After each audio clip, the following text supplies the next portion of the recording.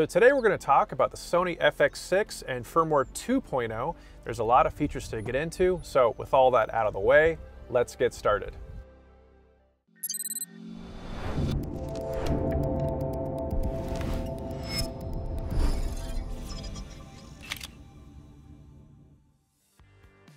So 1 month after I published the FX6 review video, Sony released Firmware 2.0 for the camera.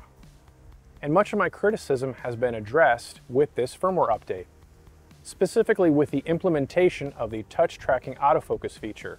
Additionally, this firmware update includes bokeh control, picture cache recording, 4-channel audio metering, and 16-bit HDMI Raw Recording. Now to really get the ball rolling, I do want to start with touch tracking autofocus. So I was on a safari not too long ago, and I was filming wildlife with the FX6 using touch tracking autofocus, and I was using it in tandem with clear image zoom. And the reason I want to note that is because prior to this firmware update, clear image zoom only let you film using manual focus. So now you can use clear image zoom. You can have that up to a 1.5 times punch in along with touch tracking autofocus. So we're out here filming wildlife, and I'm using the FX6 along with the 100 to 400 and the old trusty 28 to 135 f4 power zoom. So far so good. The touch tracking has been really useful on this trip, as you could probably imagine. And I've seen, for the most part, pretty consistent results. There was an error here or there, especially when it was tracking baboons or monkeys that run very quickly. However, the touch tracking, along with the clear image zoom and that 1.5 time punch-in you can do, has been probably my favorite combination. So overall, I found the experience to be very positive, as I sort of expected with the A7S III and how the touch tracking system works on that camera. It works just as well on the FX6. And if you were to ask me to be really picky to find a flaw in this system, I would say maybe 5% of the time, the touch tracking wasn't sticking to subjects like I would have liked. Overall, the system works very well. Now, another handy feature is picture cache recording that allows you to record footage before you hit the record button. And this really comes in handy in things like events, sports, and of course, wildlife. There were many times where I was in a scenario that I had limited memory and an animal was relaxing or not really doing anything, and I wanted a shot, but I had to wait for the animal to get up. But sometimes if you turn away or you're not really paying attention, you can miss it because it can happen in the blink of an eye. So I was able to set picture cache recording up, and actually I was able to secure a few shots I wouldn't have normally because of this feature. And it's very easy to use. You simply go in the menu system and you pick between the 4 options of what you think works best.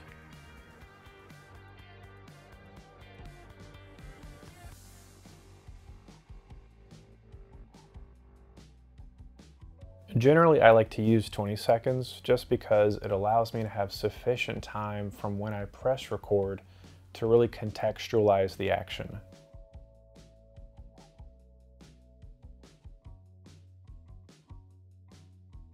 Focus breathing compensation corrects for focus breathing or pulsing when using a lens in a video context.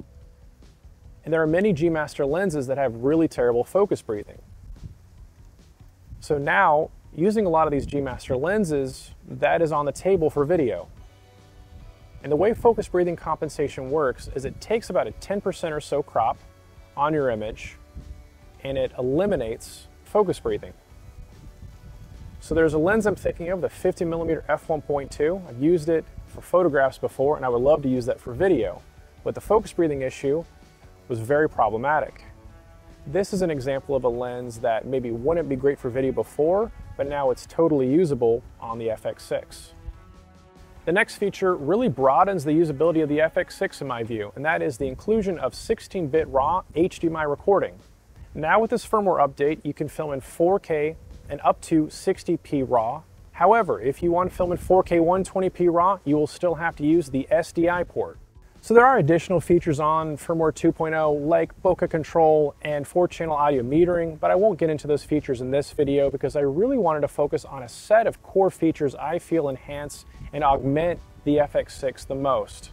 And I find that I wouldn't have been able to get a lot of the shots I was able to record without this firmware version. As a matter of fact, if I was stuck with the previous iteration of the FX6's firmware, where there was no picture cache recording or touch tracking autofocus, I would have had a much harder time.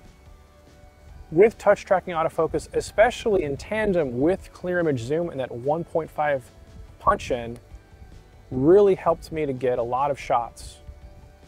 So overall, Firmware 2.0 really impressed me. As a Sony user, I find that it exceeded my expectations.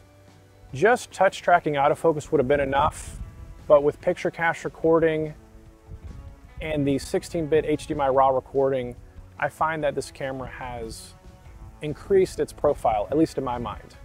So anyway, that's all for now, and as always, if you found this video helpful or insightful, give a big thumbs up, subscribe to the channel, comment below, let me know what you think, and I'll see you in the next one.